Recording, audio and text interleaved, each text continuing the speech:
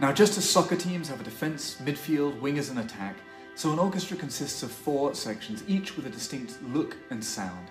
And as with a sports team, it relies on those groups performing perfectly and communicating seamlessly. Like actors in a play, the musicians perform from detailed individual parts written out by the composer. The challenge is to reproduce these faithfully and infuse them with character while perfectly aligning the 85 voices in real time, creating a whole that's more than the sum of those parts.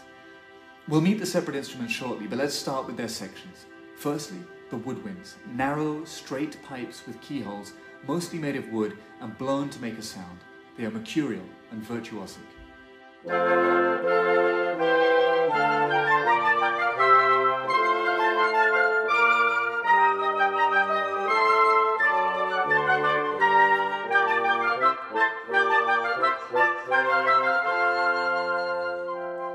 Our second section, the brass, also blown but made of long, tightly twisted brass tubes. They are the epitome of grandeur and power.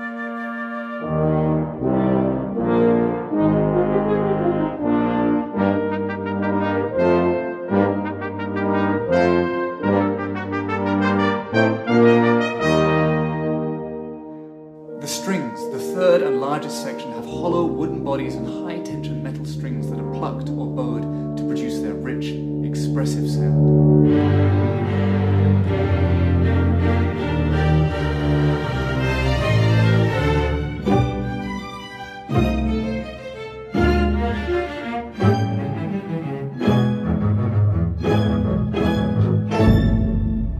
And finally, the percussion, a vast array of instruments that can be shaken, scraped, tapped and banged, vivid and radiant one moment, rhythmic and brash the next.